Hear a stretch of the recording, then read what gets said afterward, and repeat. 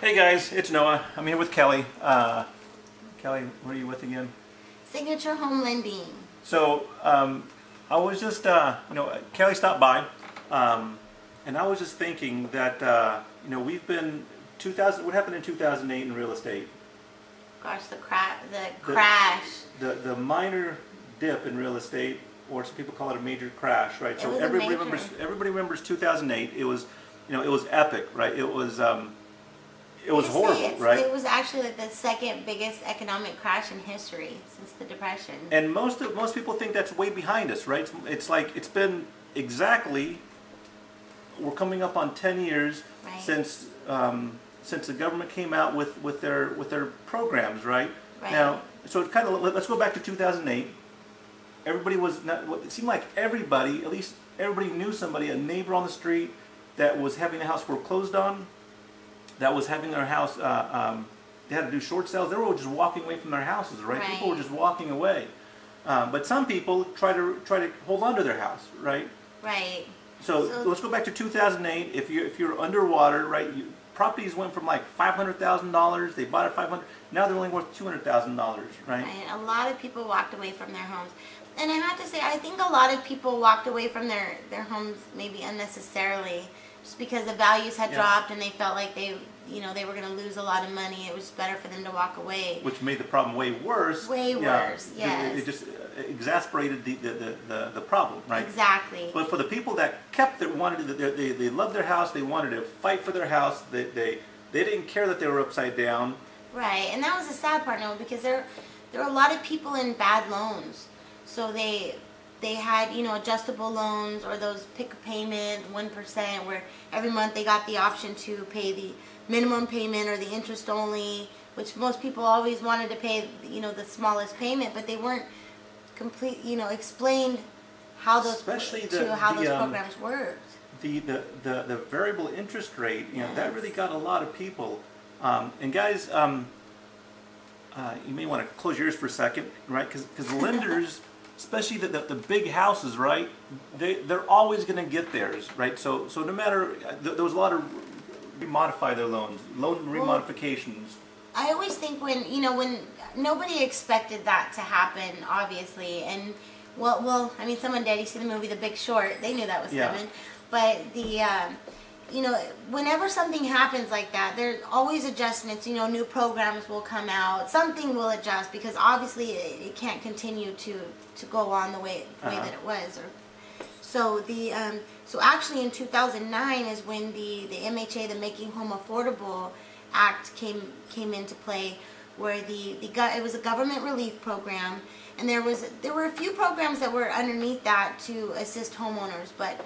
I think the two, is it okay if I go on? Okay. Go ahead, yeah. The two major programs I think most common were the HARP program, which was the Home Affordable Refinance Program, and the HAMP program, which is the Home Affordable Modification Program. So the HARP program was probably the first place that we would start with clients, where if they would allow you to refinance up to 125% of the value of the home, to lower the homeowner's interest rate, in turn lower their house payment, and then making it a little more affordable for them, putting them on a fixed loan, getting them off of that adjustable mortgage. Then the clients that couldn't qualify for that they were too much underwater on the value of the home, they could apply for the HAMP program, so the modification program. H-A-M-P, HAMP. We call it HAMP, but it's a Home Affordable Modification Program. So that was when these loanMods, came into play, where the banks would put the homeowners on a much lower interest rate. They were getting like the 2% or 3% interest rate. But the problem with those loans is that they were taking the interest that the client is saving and tacking it onto the back of the loan in most cases. There were some. This is a really important piece here, right? So they weren't just the banks, especially the big banks. They're not just giving away that interest, right? They're not just think of I bank at Chase. I love Chase, but they're not going to do anything because they like me, right? They're going to get theirs. They're going to get that interest rate one way or the other, right? So that they weren't just forgiving all this stuff. There were some companies that did. Some that did. But unfortunately, I think most of the major banks did not. Well, some of them went out of business too, right? Yeah, definitely. So there were little loan modification companies popping up all over the place. Which again, you always have to watch out for that too. When something new comes out like that, you have to be careful. It's important that you have people that you trust or get referrals from people that you trust. Because some of those companies, those loan modification companies, I heard time and time again clients coming in saying that they paid this company X amount of dollars to help them modify their loan, and then the company, they disappeared on them. So there was a lot of bad stuff going on even then.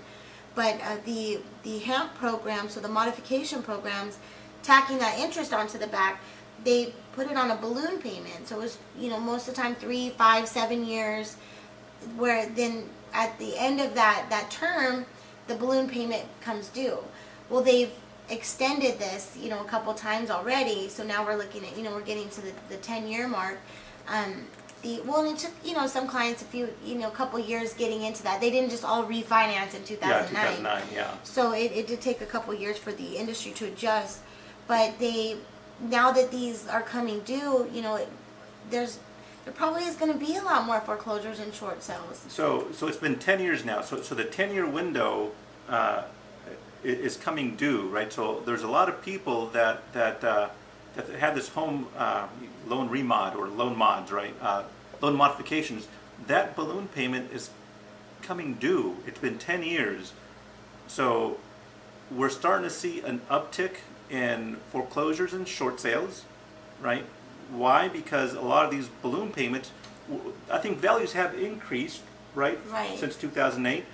But when you have a giant balloon payment that's going to come due pretty soon, what are you going to do? So for a lot of people, they just kind of postponed the inevitable, right? They're about to lose their house 10 years ago, and they might lose their house now. So for those people who have these loan mods, that have the giant balloon payments, that are afraid that they're going to lose their house again, right? Right. Because it's almost like a repeat of 2008.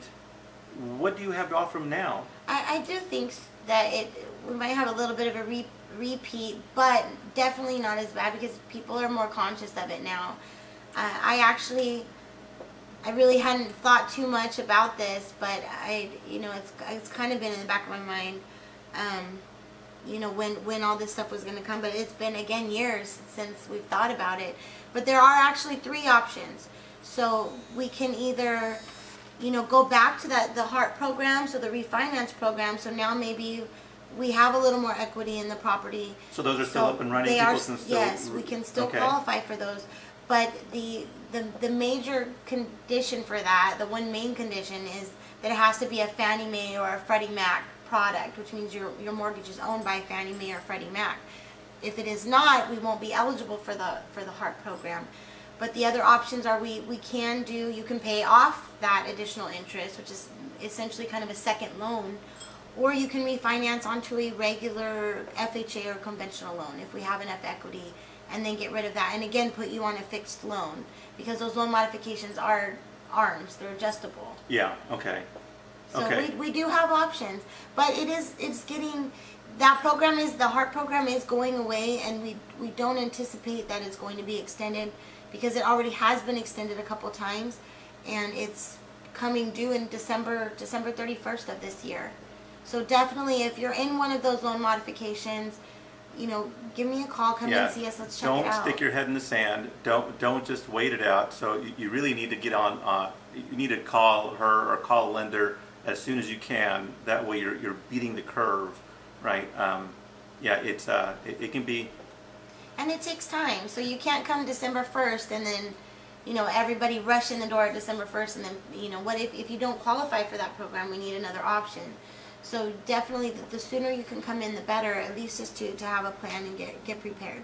Okay, so yeah, if you're in that boat, I definitely need to talk to her to get this resolved. But and I don't know of any of my clients who are in that boat. I primarily deal with a lot of sellers and some buyers. So if you're a seller, right? So if you're selling, if your house is on the market right now, I think you have 8, 9, 10, 11. So you have about 3 months before I start seeing a lot more houses on the market. Right now, if you're a seller, it's a good time to sell. There isn't a lot of availability. Our inventory is pretty low, but come December, actually maybe even November, as people start calling you and maybe they can't, refinance, they can't afford it, so they're going to start looking at dumping those properties, right? Or they may start. A very good point, Noah. Yes, so if the sellers are waiting, if we do hit a little bit of a bump there with foreclosures and short sales, that's going to bring values down a little bit. So if the sellers are wanting to get, the most for their property, they really need to consider selling. So I represent a lot of sellers, and I'm pretty aggressive on price. I want, if the going rate is here, let's say 200,000, I'll say, hey, let's ask 205, 210, because there isn't a lot of inventory, right? So I think you can be a little bit more aggressive on asking on a little higher asking price, but we need to do that pretty quick, because things I think are going to start changing. November, December, things are going to start changing. January, of course, that time of year is obviously slower anyhow, but it's going to be compounded by more inventory, right? So if you're a seller, if there's more inventory in the market, that's going to drive competition. Competition always drives prices down.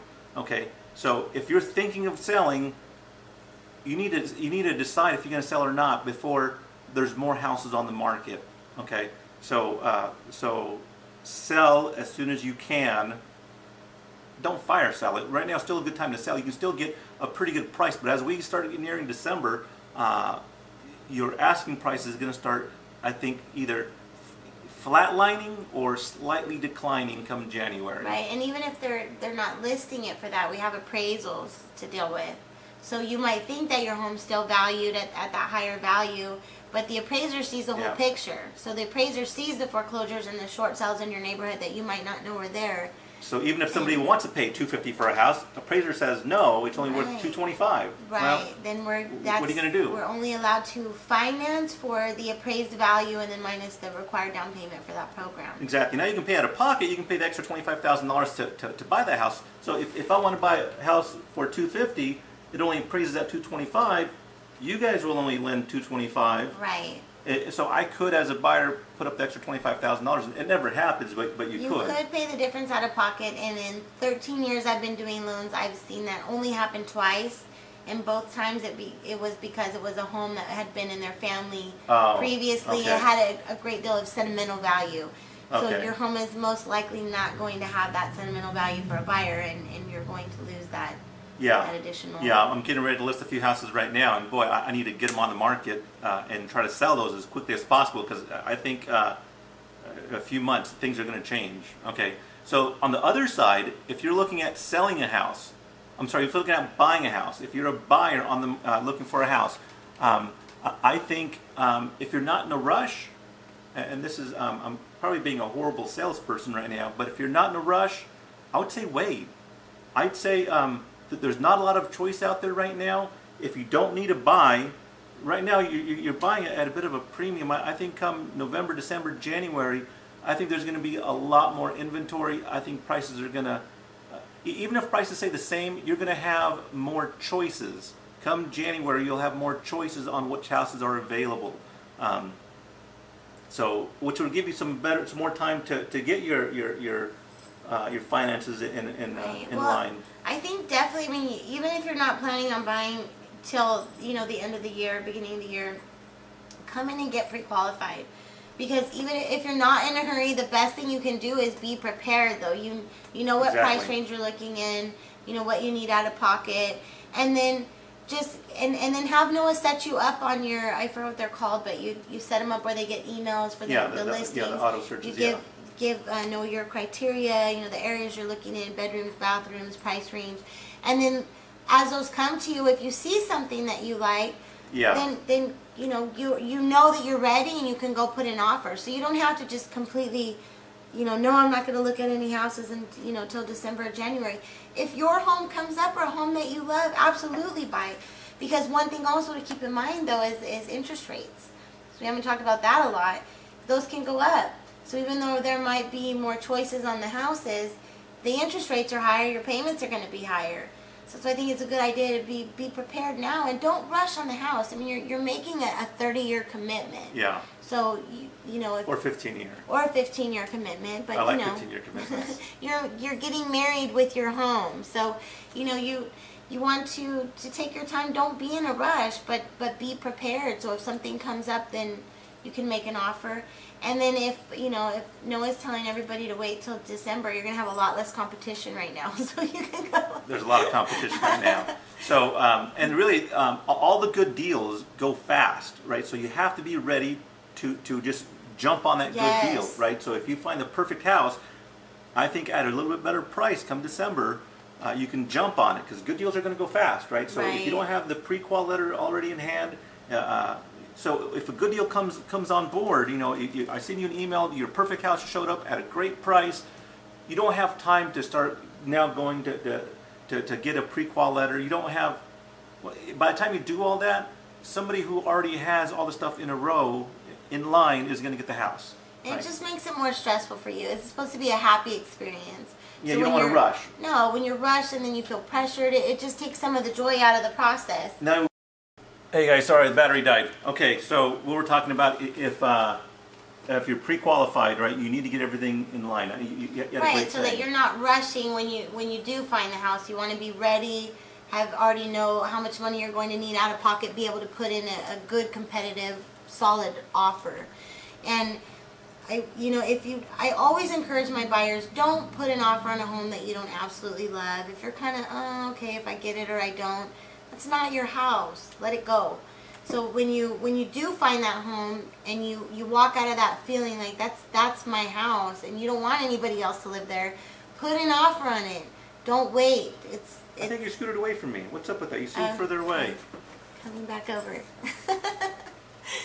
Don't wait to put an offer on it because I've seen that somebody posted where the house that you see today that you're thinking about putting an offer on tomorrow, somebody else saw it yesterday and they're putting their offer today. So again, don't put an offer on any home that you don't love, but when you love it, put your offer in. Jump on it. Yeah, jump on it. Yeah. So and we don't want to rush this process, right? So you want to get all this up front. You want to get all your ducks in a row now. That way you're not rushing to get a pre-qual. Getting the pre-qual is the stressful part of that. That's what makes you feel pressured and rushed. When you already have all that lined up, you know how much money you need, you understand the process, you know what you're looking at, then you're not scared to put an offer on the house. It's when you don't have all of your ducks in a row, you don't have all of that done, that makes you panicked and scared and, well, how much do I need and what's my payment going to be? So get all of that out of the way up front and then it's so fun. if you're a buyer, get your pre-qual, sit tight, start watching the market. You'll start seeing an increase in inventory. Prices are going to flatline, maybe even go down a little bit, and then that's going to be the perfect time to buy. Once I email you a listing, let's go see it, jump on it, make an offer, move in. Right. And another thing too, with the values on the homes, when we talked earlier about the values dropping so drastically. When I purchased my home, it was, I think, $235. What year was that? Oh God, 2000. I think it was around 2008. Well, it was before the values had dropped. I didn't purchase it at the peak, but I was kind of in the middle. And at some point during there, the value of my home went down to about maybe like $165,000. So, my husband was like, hey, let's, we should get out of this. Like, we're way underwater, which we talked about, some of the people that did that. I didn't want to do that. My house payment hadn't changed. I was on a fixed loan. I still loved my house. I was comfortable with the payment. Nothing had changed except for the value of the home to everybody else. The value of the home to me didn't change. But I stayed with it, and now it's gone around the other way where I'm probably worth like $250, $260, and I owe $200. So keep that in mind with real estate if you're thinking, oh, well, if you do find a home that you love, but if I wait 2 more months, I might get it $20,000 less. $20,000 in real estate is nothing. Yeah. You could lose that or gain that in a day. So take into serious consideration the value of that home to you personally, not just on the market. Yeah, $20,000 spread over 30 years, you're like $2 a month or something, and you right? may not It's even pretty stay in cheap. that home forever. I mean, my first Yeah. home I bought, I walked in and I didn't even get past the living room. I'm going to live here forever. You know, 3 years later, I need a second home. Like, I don't like this, I don't like this, I need a bigger backyard.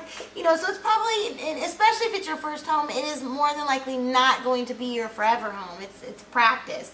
But it's a great stepping stone for you, and it's going to allow you to be able to move into that second home and have a little bit better payment and just be more knowledgeable about the real estate industry. Okay, so yeah, I think there's going to be it's going to be interesting. So one of the differences between now and 2008, I don't think it's going to be nearly as bad as 2008. It potentially could be, but I don't think it is, because 2008, everything, our economy was built on new construction. Everybody was in new construction. Everybody was buying new houses. Everybody was buying a second new house. The whole economy was kind of driven by new construction, right? And so when that stopped, everybody was unemployed. I think our economy is way different. There's not a lot of new construction out there still. There's some, but not a whole bunch. So I think our economy is way different than it was 10 years ago. So even if we started getting into all those foreclosures, I don't think it's going to be nearly as bad. No, because we're a little more conscious of it now. You know, we've been through that, and usually, again, the market adjusts. If you know, something like that happens, there's going to be, I'm sure, programs or new things that are going to come out that are going to be able to help. You know, stop something. Nobody wants that to happen again. That crash was horrible. It just, for the entire economy, so many things are affected by the real estate market. All right, perfect. Hey guys, we got to split. So if you want to get set up with lending, that way you're ahead of the curve, right? Talk to Kelly. How do they get a hold of you? Yes, please call me on my cell phone. That's the best number to reach me at. I do have an office line, and you can leave a voicemail there, but I'm in and out. Like today, I'm visiting Noah at his office. So call me on my cell phone, please. It's 661-817-6131. Again, my name is Kelly Carrera with Signature Home Lending at 661-817-6131. And test everything, right? So even my analysis, my hypothesis of increased foreclosures, test it. So if you're watching, today's August 3rd, check in 2 weeks. Are there more foreclosures and short sales going on in 2 weeks or 2 months, right? Let's test it. Maybe I'm completely wrong, but I think it is. So give me a call, and I'll let you know if foreclosures and short sales are on the increase, right? If they are, right, I can track to see what percentage of the properties are short sale foreclosures, and we'll see where that's going. Maybe I'm wrong. Maybe we go completely the other way. I doubt it, but test it. It'll be interesting to see. All right, guys. See ya.